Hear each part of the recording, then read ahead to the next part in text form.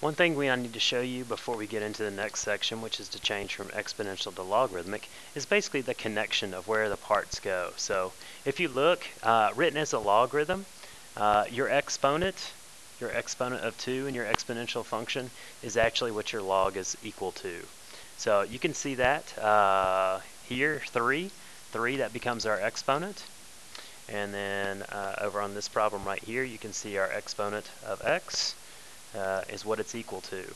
So kind of keep that in mind, because when we go from logarithm to exponential function, you'll want to keep track of what number becomes your base, what number becomes your exponent when you go from one to the other. So hopefully you'll make that connection as we do more. Let's look at the other way. Now what we're going to do is we're going to go from exponential functions to logarithms. So right now we have the 12 to the second power is equal to x.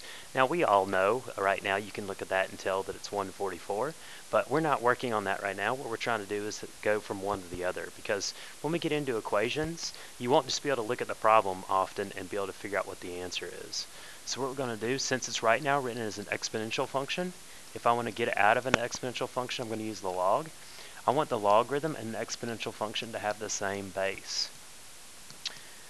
So the logarithmic equivalents to the problem we started with, those will cancel. So our answer is going to be 2 is equal to the log base 12 of x.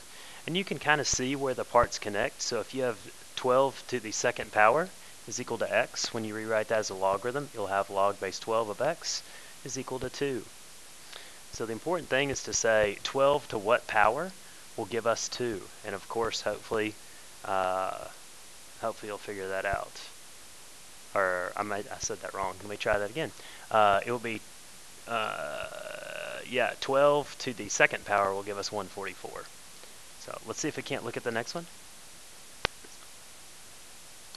We're going to take the log base b of both sides.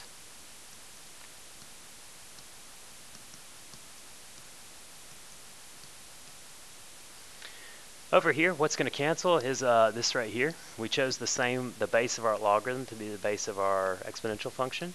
So we get 3 is equal to the log base b of 8. So it's basically 2 to, not 2, but b to the third power will give us 8. So you can rewrite it as a logarithm to hopefully help you out. And this last one, we'll look at this and we'll do the log base e of e to the y power is equal to the log base e of 9. So when we simplify this, hopefully you can see these will cancel. It'll leave us y is equal to the log base e of 9. So that's how to change from an exponential function to a logarithm. And again, we'll try to see how these skills are going to be applied to equations and how we can solve these. But now we're just kind of learning the basic skills. And what we will also learn is that we won't write this when we're dealing with logarithms. There's a special thing that we use for log base e.